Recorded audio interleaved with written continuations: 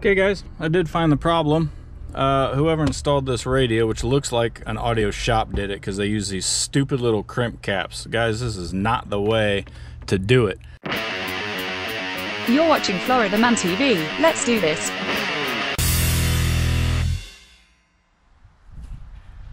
What's up guys? I'm Steve and you're watching Florida Man TV. Well damn. Today we are going to be putting some tunage in the old Jeep Wrangler here. Right now I've only got one speaker working. The fronts are kind of working, but we need to replace it because you can't be riding trails without some sick beats. So let's show you what we got going on here. I have picked up a little bit of kicker goodness. Now, why did I choose kicker? Well, quite frankly, it's cheap, right? When you're doing little stuff on an old Jeep here, you try and keep your expenses down. But a speaker is a speaker, and you know, as long as I get some volume out of it, we should be good to go. So what we got going on here, for the fronts, we're doing the 4x6 conversion. Normally, and I'll show you, they have a 4-inch speaker with a little tweeter. We're upgrading to a 4x6 in the front. In the back here, we're doing the 5 1/4 speakers, and those go right up here in the old, what do you call that thing? Can't think right now. The roll bar, there you go. Up in the roll bar there, you've got your speakers. So those are gonna go in there. And then we got this little sub here. This guy's really cute, little 6 3/4 little subwoofer, and he goes right in here in the center console, and we'll show you that. Now, I got this stuff from Crutchfield. Why did I choose Crutchfield? Well, I'm old school, man, and Crutchfield has been around for a long time. But the reason that I like Crutchfield is because 2-day shipping, absolutely free. All accessories to do the install, absolutely free. And if you don't know what you're doing, they even email you an install guide, absolutely free. Not sponsored by Crutchfield or anything like that, but you know, I do appreciate a good company that gets you your stuff quick. It's in stock, their inventory is correct. When you order something, you're gonna get it. So these items here are free from Crutchfield, and it's a little conversion plate for the 4x6. Another reason I like Crutchfield, by the way, you put your vehicle in there and you can just see everything that fits your vehicle, and it's real easy to shop. But anyway, we're gonna put these little plates in, and they give you these little connectors here. Now, I've already opened them up to try and make this a little easier. Well, that didn't work out, did it? I'm trying to make it easier. But you have your factory harness plug here, and they give you these little adapters. So it just plugs right in your speaker, makes install easy breezy beautiful. So let's get right into the action here and show you what we got going on. We're gonna start with the front speakers, then we're gonna do these up here real quick, and then we'll hit the subwoofer finally. So let's get on it. Okay guys, I'm gonna try and give you a little before and after sound here. Now, it's on a GoPro, so you're probably not gonna hear much difference, but you might be able to hear the buzzing and the vibration and the stuff like that. And that's what I'm really trying to correct. So we got a little tune on here you've probably heard before.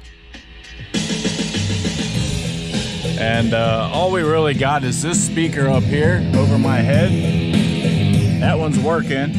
That one's not.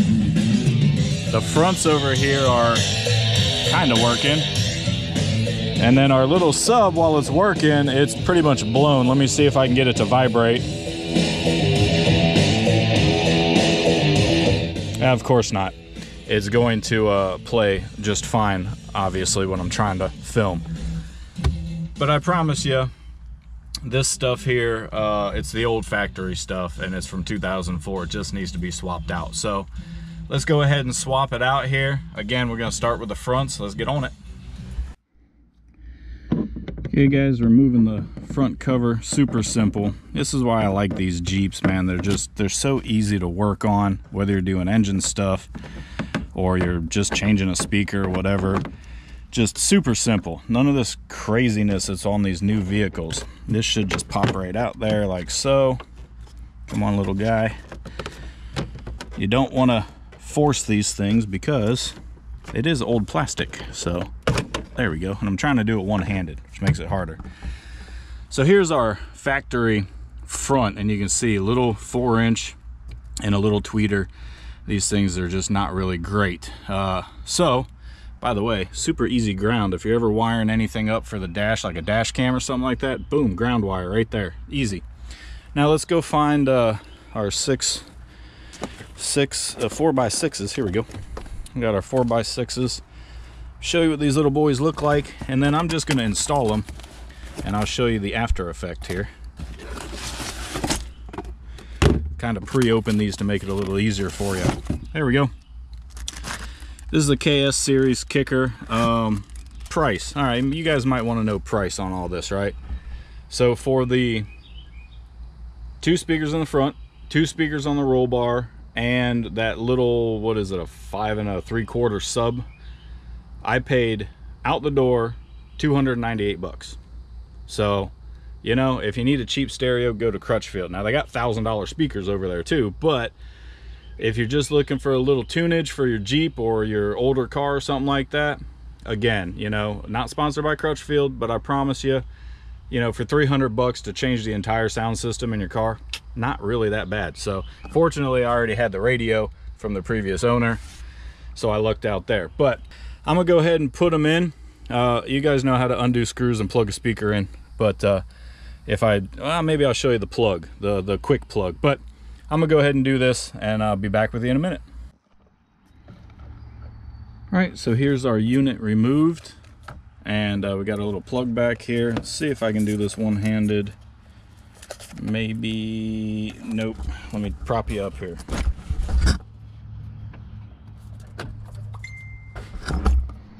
All right, little plug removed. Get our adapter plate in and plug our quick connect harness into there, and we should be good to go. We'll test it, make sure it works. All right guys, here's our adapter plate here, and you just slap your speaker in, and then you can line your holes up, put your screws in. Speakers do come with the screws. Where are they at? Right here. So put your screws in there, and then bolt your plate back in, plug it in, should be good. They make it idiot proof too. This little teeny one is the negative, and this one is the positive, little fatter one, matches the speaker. So super simple, man. You can't mess this up. Way better than splicing and all of that garbage. So we got that one in. We got this one in here. Yeah, come on. There we go. All right, let's see if it works. How about that?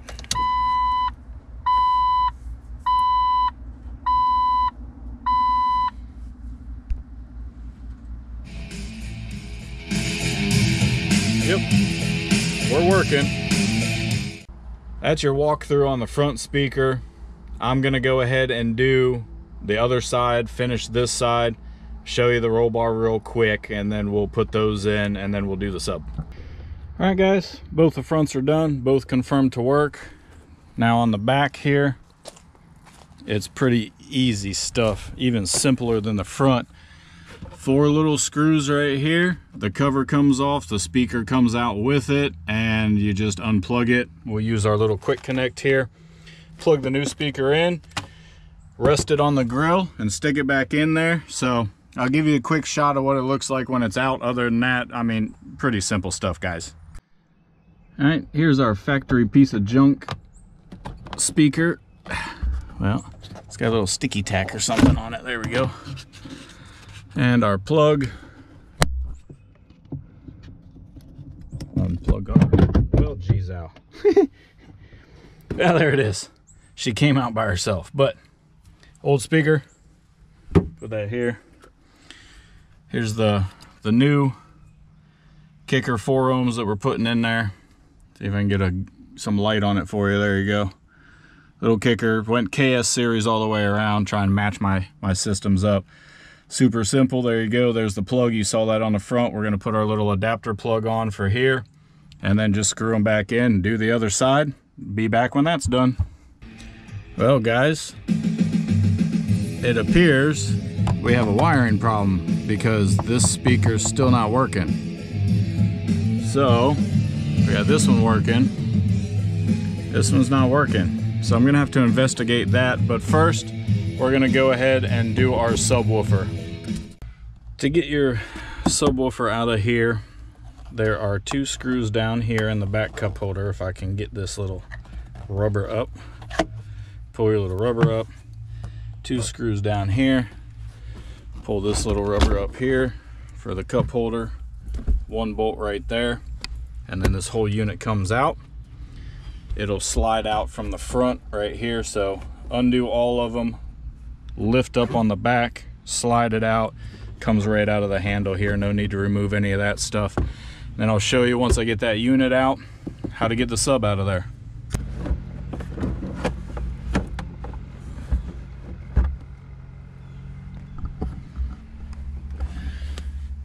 All right guys, I got you upside down here, but under here there's a plug you got to disconnect to get this all the way out. And I can't see it from this angle, but there's the plug. I think you guys can see it. And I got to pull that plug out and take this whole unit out. All right, we got our unit out here, and your amp and sub box is in here. There is one of these crazy little clips right here that you got to get out. Another one over here as well to get this whole unit out, to be able to get to the sub underneath. And then you got some screws right here that hold it. And you got 2 right in the center console that hold it. So I'm going to get these screws out, see if I can get this box out of here, and then we'll go to the next step. We got our unit out of there, and got these little clips. You carefully break them, see? And then what you can do is flatten these back out. I'm pretty sure you can flatten them back out and squeeze them back on there. Even though they're cracked and broken, it'll still grab and kind of hold. But you do have the top screws that go in up here that pretty much hold it. You just don't want the bottom rattling around. So we'll try and reuse them. Worst case scenario, man, you can always get new ones. Go to Rock Auto or something, and they can you can get new clips, or even maybe your local auto parts store might have them. But if you didn't believe my sub was blown, even though it's working, look at this. The woofer all the way around is just completely gone. So you know, while it's a little teeny tiny guy, putting a new one in here should give us a little better sound. So this is pretty simple. There's 4 Torx bits right here, and then this is a dual voice coil. So if you're buying a new sub, make sure, for at least for my vehicle, a TJ Wrangler, you want to make sure that you get a 2 ohm dual voice coil subwoofer, so that all of your wiring and stuff works properly. All right guys, we got our old subwoofer out. You can see the dual voice coil wires here and here. We got our new sub, Kicker KS series competition 5-inch. Should give us a lot more bass. If you look at the magnet construction on the back of this versus our little stock one here, you can see the difference is pretty substantial. Now these guys here have a quick plug that goes in, and we have these little plugs here, so they're not really going to fit. We're going to have to snip the wires and do it this way, but that's okay. Not a big deal for putting the new sub in there. All right, we got our wires plugged in here. I'm going to put it back in the box, take it over, plug it in real quick, make sure it works before we screw it down in there. Now this is going to have to get custom screws put in it because the screw holes aren't going to line up. So I'm going to go and do that, and I'll be back once it's mounted. Got our sub mounted in. Our top screws are in this box. Looks pretty good in there. We got our side screws in. Now what we're going to do is I've flattened out these little, what do they call them? Quick nuts or push nuts, I think. Something like that. But we flattened them back out. It fits good. It's not really shaking or rattling around in there. But what we're going to try and do, if I can get this maneuvered around here, so we're going to try and just take these, even though they are cracked, because I kind of cracked them to break them off of there. We're going to try and push these back on, just see if we can get them to stick a little bit, just to kind of hold this in place. If that works out, I'll show you. If not, I won't. All right, got our push nut back on there, and they are actually holding there. So just push them back down, flatten them out with a flathead screwdriver, and they will bend back out and kind of crimp that little tab again.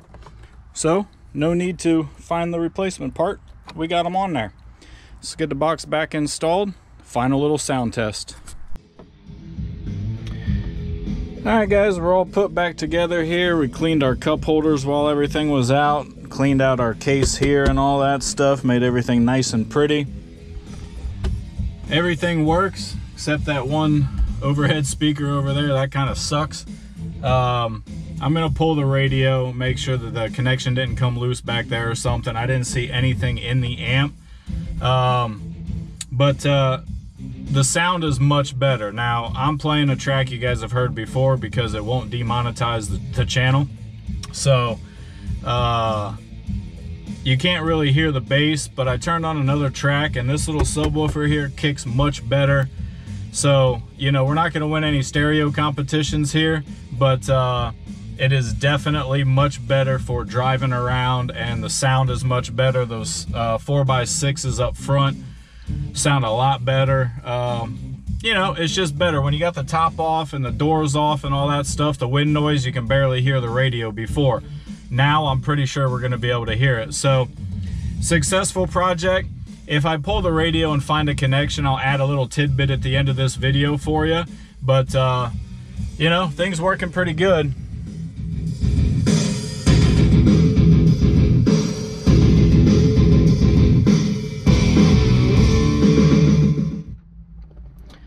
So even with that little speaker not working, sounds pretty good. I know you're not gonna be able to hear it with the GoPro microphone, but at any rate, thanks for watching this video. If I figure out why that speaker's not working, I'll add it at the very end here. But if not, I appreciate you watching the video. Maybe if you have a Jeep and you've never done it before, I helped you out. Okay guys, I did find the problem. Whoever installed this radio, which looks like an audio shop did it because they use these stupid little crimp caps. Guys, this is not the way to do it. I mean, is it better than just twisting them together with electrical tape? Sure, but it's not the way to do it. You can see one cap fell off here already. And I found this wire loose, and it goes to this plug right here. And guess what? When I touched it, that speaker started working. So I'm gonna wire these back up a little more proper here and put the radio back in the hole. And we got all five, 1, 2, 3, 4, all 5 speakers are working. So cool. All right, guys, I appreciate you watching this video. If you got a Jeep and you were doing a radio install, maybe this video helped you out. I mean, it's pretty simple stuff, but we got our tunes going, and I'm getting a phone call, so I appreciate you guys watching, and I'll catch you on the next one.